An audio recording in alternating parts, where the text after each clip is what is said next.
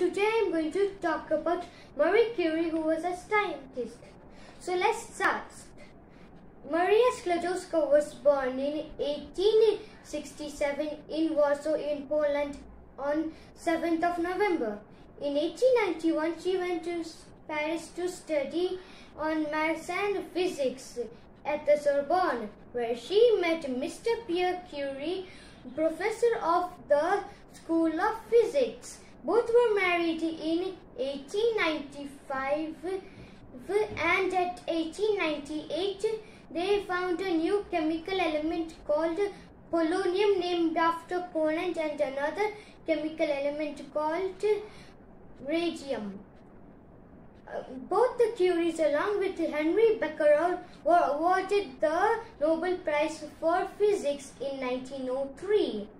After Marie's husband's death, she took his teaching and became the first female professor to teach at Sorbonne.